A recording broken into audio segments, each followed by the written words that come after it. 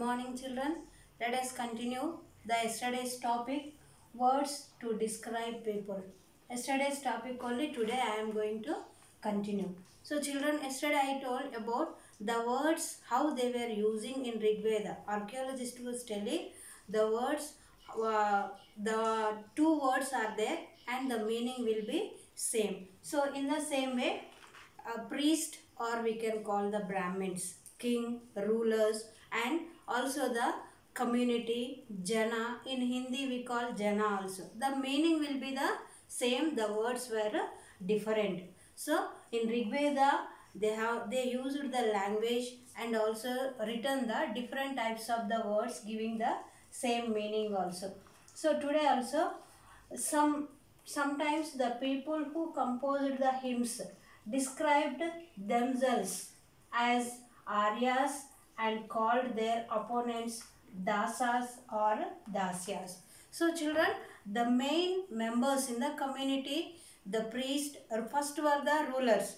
After the rulers, priest or Brahmins, they have given the importance. In the same way, when they were composing the hymns, the songs, they were composed and described in the different also. Then the different word they used the Aryas or call their opponents the Dasas or Dasyas. So these people, what work they are doing, what is the importance of these people also they have written separately also.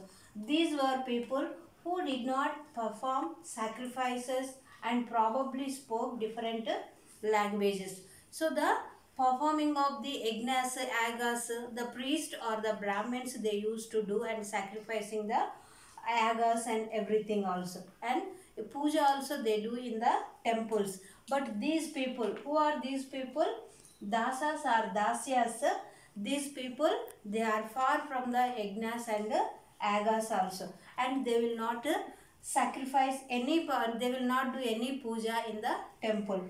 So these people, they speak the different languages also. We can see here Dasas or Dasyas, they speak the different languages also. And these people only later the term Dasa came to be means slave. So Dasa means the people slaves. To whom we call the slave? The people those who are working under the high people.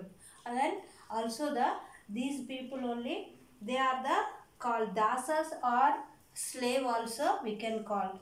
The slaves were women and men who were often captured in the war. These people only, Dasas or Dasyas, men and women also, they used to participate in the battle or in the war. And also the Rig Veda was being composed in the northwest of the subcontinent. So the Rig Veda, it is the oldest and the 4 Vedas are there.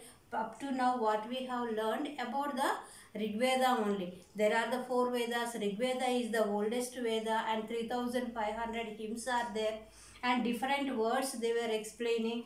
And also this Rig Veda it was composed by the northwest of the subcontinent. This about all the meaning, and they written and printed and was written by the people of the northwest of the subcontinents. So children, the words described, just you have to read in the textbook page number 38 and 39 properly. You can understand one more time.